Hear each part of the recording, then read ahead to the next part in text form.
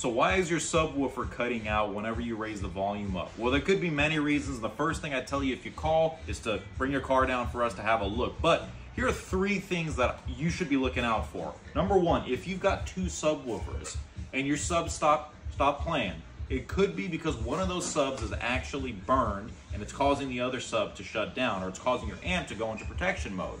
Number 2, you could be having a bad ground.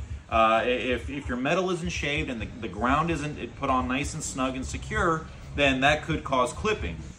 Lastly, your gain structure on your amplifier could be wrong. If you've got too high a voltage, say over full volt coming in, then your gain structure needs to be set for high volt. If you've got too low coming in, like say a 2 volt, gain's gotta be down. Now there's more nuance to that, but overall, that should give you a good general direction of why your subwoofer is cutting out.